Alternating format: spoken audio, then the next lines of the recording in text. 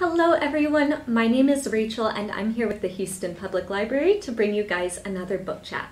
Today we are going to be talking about some of my favorite young adult fantasy novels from the past few years. And I specifically chose these titles because they have a lot of crossover appeal to adult audiences. If y'all are anything like me, a great young adult novel can be a pleasure to read no matter how old you are. So these picks are for teens and adults alike. Let's start chatting. First on our list today, we've got Wicked Saints by Emily A. Duncan. This book is the first installment of a trilogy inspired by Polish folklore, and it follows the intertwining destinies of three characters: the girl, the prince, and the monster.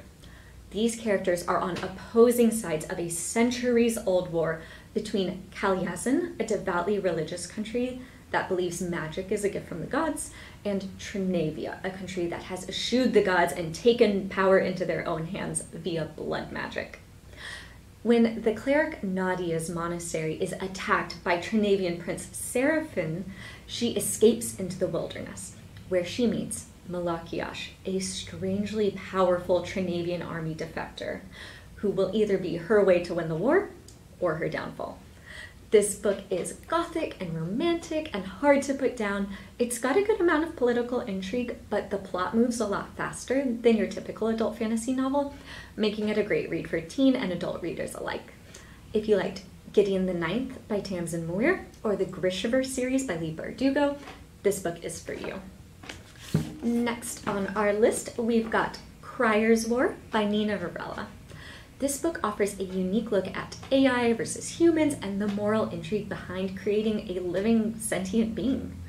In this duology, Autome, a created race of beings originally intended as playthings for the rich, have taken over the world and subjected humans to a life in servitude as second-class citizens.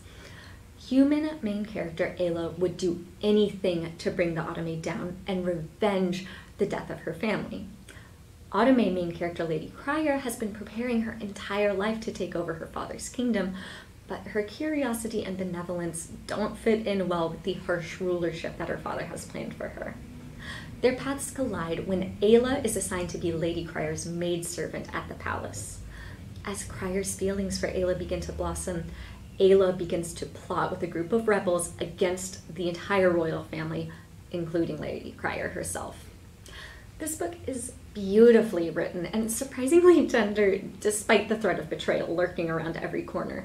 Read this if you liked A Closed and Comet Orbit by Becky Chambers or the video game Detroit Become Human. And last on our list for today, we have this gorgeous new release, The Mermaid, the Witch, and the Sea by Maggie Takuta Hall. This book begins on a pirate ship. Florian, a young sailor, is part of a dastardly crew of pirates that pretend to be a passenger ship for the rich, only to steal the passengers' belongings and then sell them into slavery. In the face of extreme wealth inequality, Florian believes that their pirating is a form of vigilante justice against a cruel upper class. That is, until they meet Lady Evelyn Hasegawa. Lady Evelyn is kind and gentle with Florian, and she's already suffered an awful fate. Her parents have married her off to a cruel man halfway across the world who she's never met. Together, Evelyn and Florian have to figure out how they can escape the pirate ship and make it to safety without drawing the attention of the vicious captain and crew. This book is an enchanting journey all the way throughout, and even though it was only released in May, it has that old-as-time classic feeling that really great fairy tales get. I would recommend this book to fans of Stardust by Neil Gaiman or Howl's Moving Castle by Diane Wynne Jones. That is it for today. If you are a teen reader, I hope you pick up one of these great titles. And if you're an adult reader, I hope that this book chat inspired you to dive back into the world of young adult literature, because there are some truly amazing and diverse books out there. You can place a hold on any of these items by visiting our library website at www.houstonlibrary.org. And don't forget, you can request a custom reading list fit to your exact reading preferences on our library website as well. That is all for today. Thanks for tuning in to another book chat with the Houston Public Library. We'll see you next time.